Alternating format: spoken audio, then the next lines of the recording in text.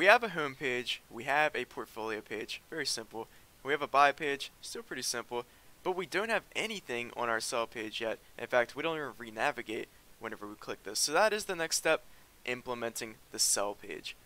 But before we get into that, we need to actually create a service that allows us to sell stock. So that's going to be our first step, completing our domain layer and adding that service. So if we bring up the UML, I haven't looked at this in quite a while, but we do have the SellStockService planned out. It's been here the whole time, just never implemented it. So here in our domain layer, let's add an interface here. Going to go inside this transaction services folder along with our buy stock service, and this will be the I sell stock service. So of course this is going to be public, and it's just going to have our one method for now, and that's going to return the account with the new sell transaction. And this is just going to be a method to sell a stock, and of course it's going to need an account, the symbol that the account would like to sell, and the amount of shares that the account wants to sell as well. And let's import all this. And most importantly, just like I did for the I buy stock service interface, I want to have all this documentation here so I can get that on my IntelliSense when I use this in other classes. So let's generate that with a triple slash. So there we go, just some pretty straightforward documentation. Now of course I also want to document exceptions because those are really helpful when you're using this class. You want to make sure you know what it throws so that you can eventually handle those exceptions. Now if we take a look at our buy stock service interface, we kind of have an idea of what exceptions this could throw because our sell stock service is going to use some of the same services as this buy stock service. So we can probably expect an exception if the transaction fails. So I'm just going to copy that in here. And then obviously we know to sell a stock, we're going to have to search for the symbol that we want to sell. So this invalid symbol exception could definitely occur inside of the service. Let's make sure we bring in the namespace for that exception.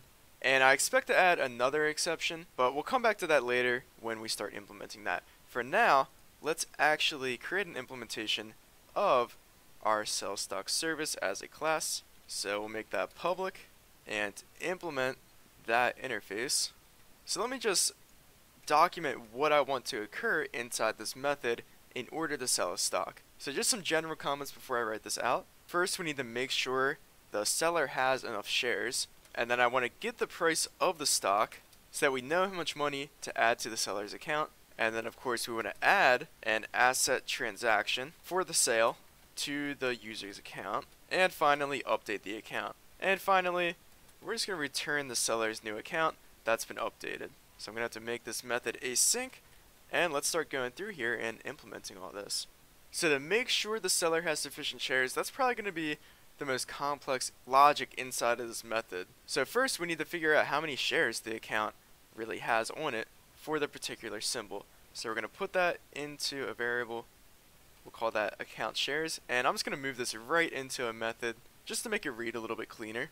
So we'll call that get account shares for symbol, and we'll pass in the symbol, and we're also going to have to give the account too, so we can access the account's asset transactions. So let's generate that method. So first, we're going to get the account transactions for the symbol, and to do that, we have our asset transactions on the seller's account, and we need to just filter those so that we only get the transactions for the symbol that we're dealing with here, and that is inside this asset nested object. So there's the symbol on the asset transaction, and we need to make sure that equals the symbol that we're trying to sell. Let me just add an explicit type there. And now that we have these filtered transactions, we can take those, we can sum the total amount of shares based on these transactions. So we'll take the asset transaction, and if it was a purchase, then we'll just sum up the shares of that asset transaction's purchase. But if it wasn't a purchase and they sold shares, then we're going to subtract the amount of shares. And that'll give us back the total result, the account shares for the particular symbol. So great, now we have that method. So pretty straightforward from here. If the account shares are less than the shares that they're trying to sell, then they don't have enough shares, and we need to, in this case, throw an exception. So I'm going to throw a new exception here, and I'm going to create a new exception for this. This is going to be the insufficient shares exception. So similar to the buy stock service, we had an insufficient funds exception, except this is kind of just like the inverse, I would say, since we're trying to sell. So just implement exception, We're going to generate all these constructors. Actually, I don't really need this protected one. Get rid of that. And I always like to add additional information to my exception. So in this case, we can add the symbol that the user has insufficient shares for. We can add a property for the current account shares, so how many shares they actually have. And then we'll have another property for the required shares. And then with those properties, we can take all of those through the constructor. Let's just add all these.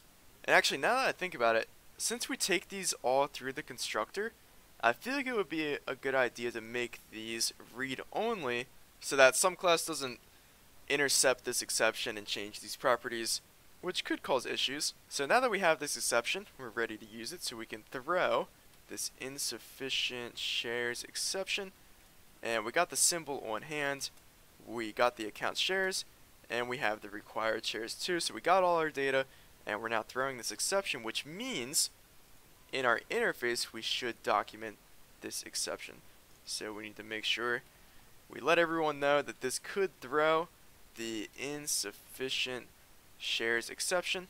So thrown if the seller has insufficient shares for the symbol. Great, so that validation is all done. Now we're ready to get the price of the stock symbol. So we're going to get the stock price, and to do that, we're going to need our stock price service. So luckily, we already have a service that can get the price of a stock for us based on a symbol. So let's get that into the service. That's our stock price service. And we'll just take that through the constructor. Beautiful, that's all we got to do. Let's use that to get the price for the symbol that we're selling. And that's async, so we have to await it. And that's all we needed. And actually, this reads pretty clean. Just stock price service get price. So I'm going to remove this comment right here because I feel like this is pretty self-explanatory. No need to over comment. Alright, working our way through. Let's add an asset transaction for the sale to the user's account. So take that account, the asset transactions, and we're going to add a new asset transaction. And let's fill out all of these properties. So the account, that'll be the seller. The asset, that's going to be a new asset. Let's create that. That's going to have some properties on it too. The price per share, that's the stock price that we just got from our stock price service right here. And the symbol, just the symbol that we want to sell. And then outside of the asset, the date process, that's just right now. The ID we're not going to set because the database will do that for us. Is purchase false? We're selling. And last but not least, the shares, that is the shares that we are trying to sell. Great, so that looks good. Again, probably going to remove this comment because it's pretty straightforward. Just adding an asset transaction for the stock that we're trying to sell. And last but not least, we'll update the account. So I guess that kind of fits into adding the asset transaction. But along with that, we need to update the account's balance. So we have the balance we need to add because they're selling, so they're going to get money back. And how much they gained is the price of the stock times the shares that they sold. And now that the seller's account is all done, we can commit that to the database, but we're going to need a service to do that, which we already have, and that is the iData service for accounts. And that'll just be our account service. So let's generate a field for that. Looks good, and then all we got to do is take our account service and update the account. So we need the ID for the account. That's no big deal, we already got that. And then we just need the account. And I'll get rid of this comment too. And there we go, that is our SellStockService. Looking good. So now that the SellStockService is done, I'm going to register that in my dependency injection container. So register the interface just as that implementation that we just created. And now I want to test out this service real quick. So I just have this little test method that we run on startup. So let's put a breakpoint right here. And I'm going to attempt to sell 10 shares of Apple. So let's continue there. And we get insufficient shares exception because I only have 5 shares.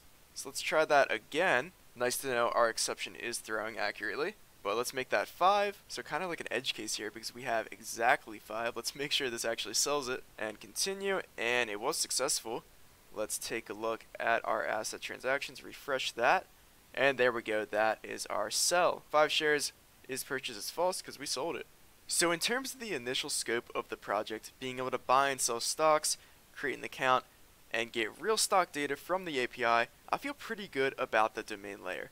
Now there's other features that have been requested such as user roles, but we'll consider those features down the road in a later iteration. So with the domain layer being done, I'd like to go ahead and really wrap it up by unit testing all the services in this layer.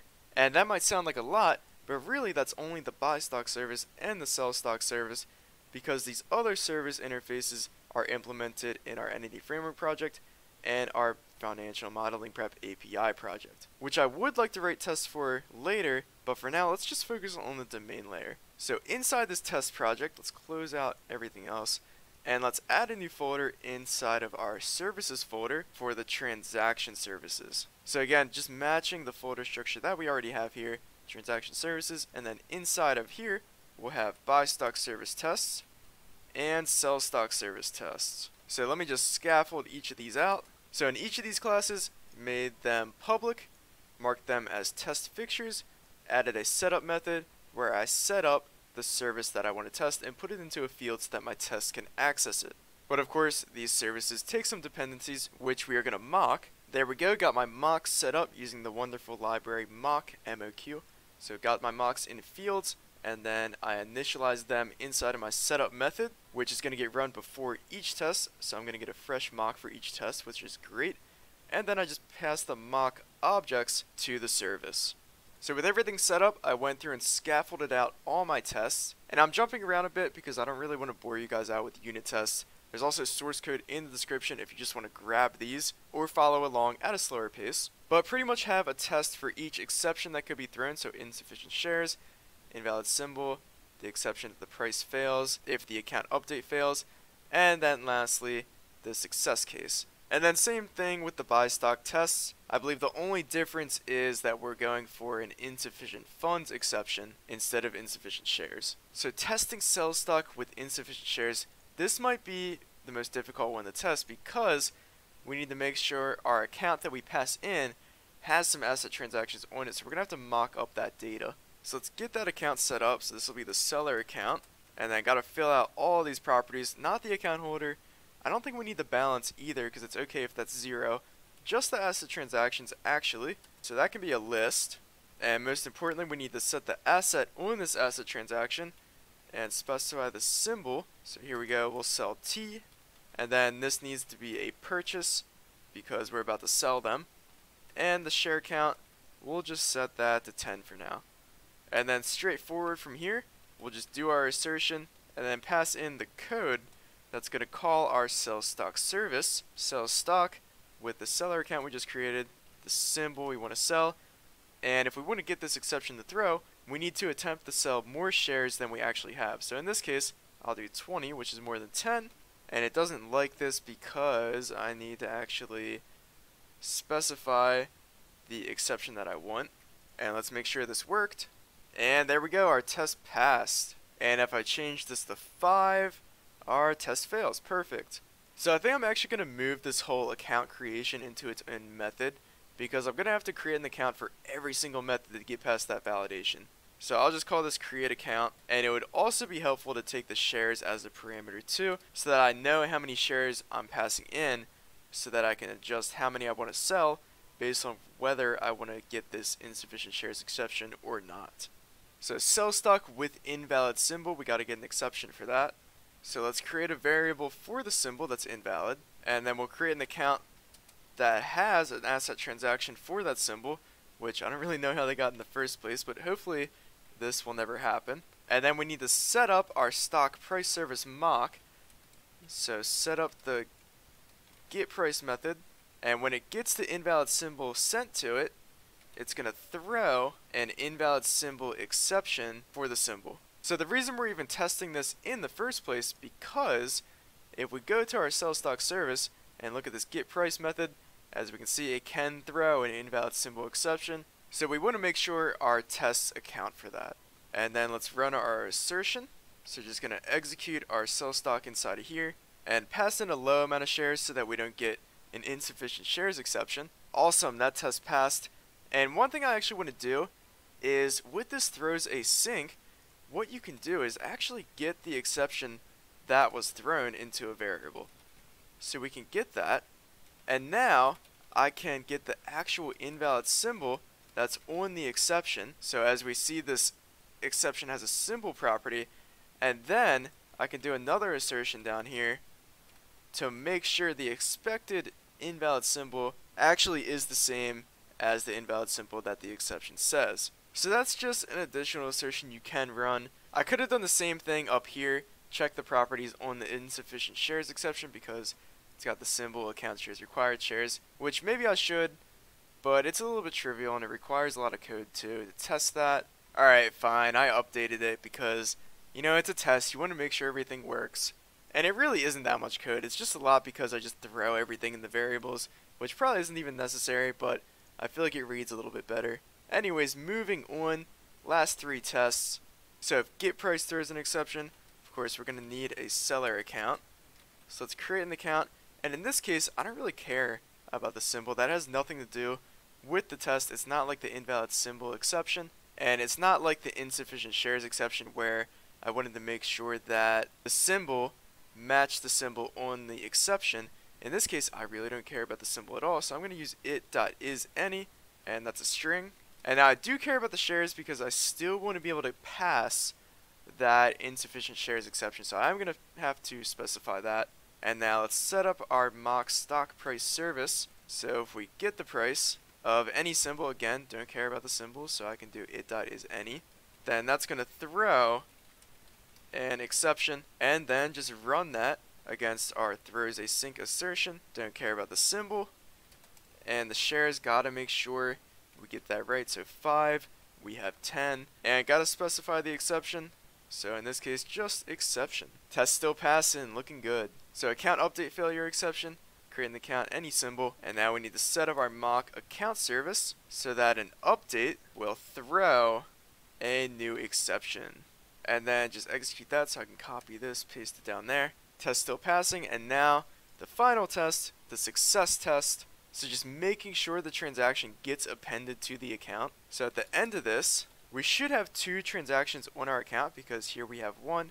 Then we're going to add the sell, it'll be 2. We're going to create an account, so same thing. And then let's actually sell the stock, pass in all of our data, just any symbol, and the shares will do 5. And then we'll get the actual transaction count, which is going to be on our account. So let me put the sell stock result into a variable. I guess I could just reuse the seller variable, let's just do that. And we'll look at the asset transactions and just count them up. And then just run an assertion, make sure our expected transaction count equals our actual transaction count. There we go, everything is good. I assume I could do more tests for this success case, like make sure the balance is right. Actually, that would be a really good one to do. Alright, so just set this up real quick. Our expected balance is 100. The price of the stock that we're trying to sell, I set that as 50 through this mock for the stock price service. And then I sell 2 shares. Of course, 2 times 50 equals 100. So our actual balance should equal our expected balance of 100, which it does. Our test passed. Awesome. So I think that's actually where I'm going to wrap up this video. I think you guys definitely get the gist of unit tests probably. This was a pretty good example of doing all these tests. So I am going to do the buy stock service tests off camera. If you're interested in those, be sure to check out the source control link in the description. But next time, going to use our sell stock service in our WPF application, so stay tuned for that. Still a lot more to do. But anyways, if you have any questions, criticisms, or concerns, be sure to leave them below in the comment section. Other than that, leave a like or subscribe for more. Thank you.